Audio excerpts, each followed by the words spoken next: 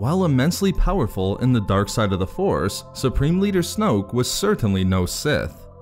Of course, this was well established after The Force Awakens, but we do now have express confirmation within the Last Jedi Visual Dictionary that Snoke accepted that the 1,000-year Sith lineage starting with Darth Bane had been undone. However, while Snoke was no Sith, we also learn in the Visual Dictionary that Snoke has some important connections to the final Sith Lords in the Bane lineage, Darth Sidious and his apprentice Darth Vader. I'm talking about Snoke's ring. The Visual Dictionary points out two important pieces of information, one connecting the ring to Sidious and the other making a connection to Vader. We learn that the band is made of gold and is etched with glyphs of the ancient Duartai, while the stone that sits atop is obsidian, originating from the catacombs beneath Vader's castle on Mustafar. Let's start by looking at the obsidian portion of Snoke's ring and its connection to Vader. Within the Rogue One novelization and visual guide, we learn that Darth Vader's dark, monolithic castle on the planet of his greatest defeat was constructed out of obsidian. This allowed the central tower of the castle to act as a conduit for the immense power of the dark side that lay beneath the surface of the planet. And I believe that this is the true importance of Snoke's ring regarding the obsidian portion of it. We know that Snoke did not obtain the obsidian from the castle itself, but from the catacombs that were underneath the castle. As we learned in issue number 5 of the most recent Darth Vader comic series, deep beneath the surface of Mustafar rested a locus for the dark side of the Force. This is why Sidious sent Vader to Mustafar shortly after the events of Revenge of the Sith. Vader was to use the dark side there, not just to bleed his kyber crystal so that he could use it within his lightsaber, but to use the dark side to reclaim himself, strong, unbroken, and powerful.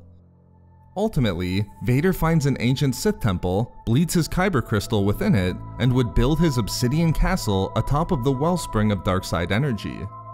I believe that while the connection to Vader is important, the connection that the obsidian in Snoke's ring has to this ancient source of darkside energy is just as important.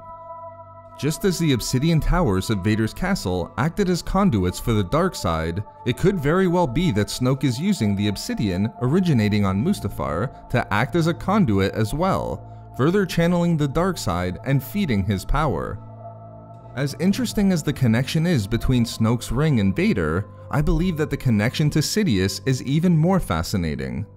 Again, the gold band of the ring is etched with glyphs of the Duartai. The Duartai have shown up as an important component to Sidious in both the former legends and the current canon, specifically through the 4 sages of Duartai. You might remember seeing these bronzium statues in Palpatine's office during his reign as Supreme Chancellor of the Republic.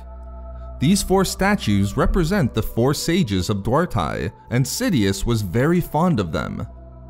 The 4 sages of Duartai, named Brata, Sistros, Yanjan, and Feya, were a group of philosophers and lawmakers who operated in the earliest days of the Galactic Republic and wielded immense influence on the Republic's earliest laws.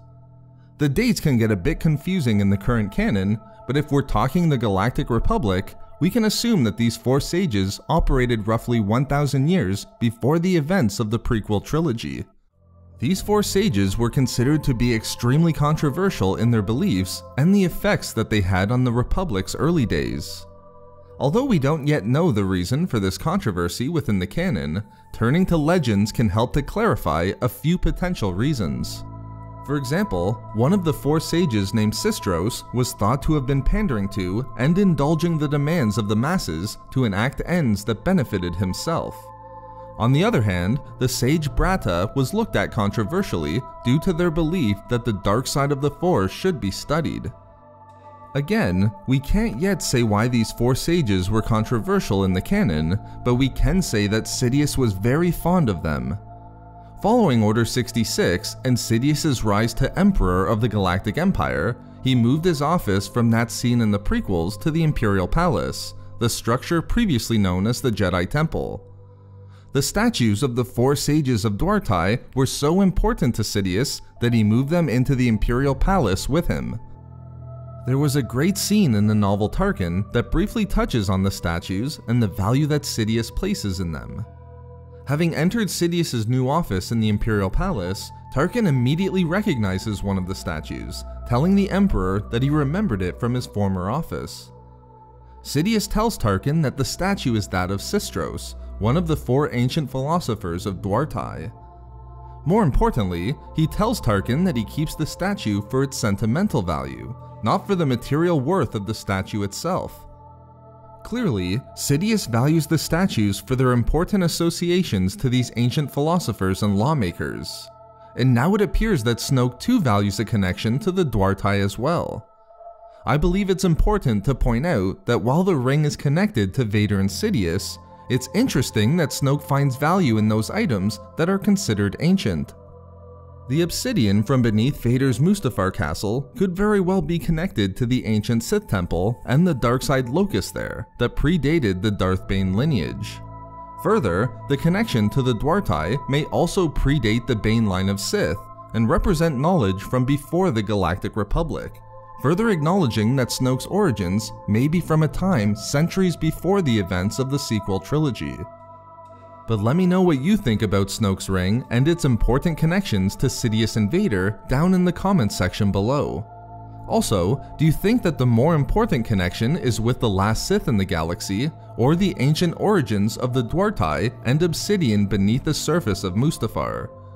You can find us over on Twitter at SW Reading Club, and if you enjoy our work, please think about supporting the channel through Patreon for access to exclusive hangouts and book discussions.